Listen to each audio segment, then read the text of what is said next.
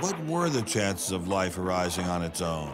It's been speculated that probably there would have to be a minimum of about 250 proteins to provide a minimal life function.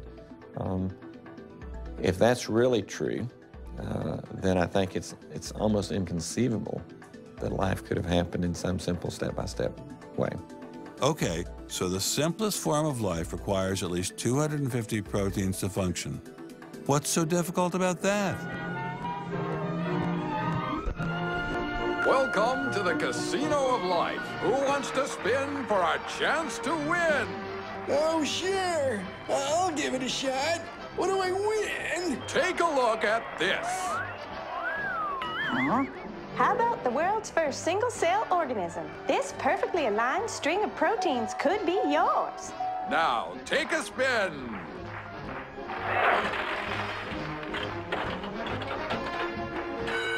I won. Tina, tell him how many times he needs to do that to win the prize.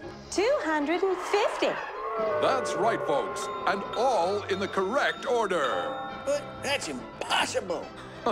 We've heard that before, haven't we, Richard? Come on, Mother Nature, do your thing. You stupid machine! I hate you!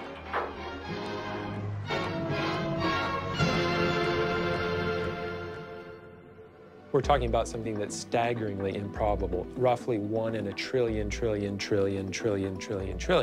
Let all of life choose a million, a trillion. The number is essentially zero. Something has to skew nature to choose the ones that work. So, in the game of life, it looks as if the house always wins. Luckily, some serious scientific minds have figured out a way to beat the odds.